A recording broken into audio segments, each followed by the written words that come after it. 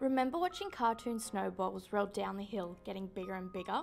Climate feedback loops work in a similar way. Smaller changes in our climate trigger larger ones, starting a chain reaction that repeats over and over again. A positive feedback loop accelerates temperatures, while a negative one slows them down. So while being positive might sound good, in this case, it's not.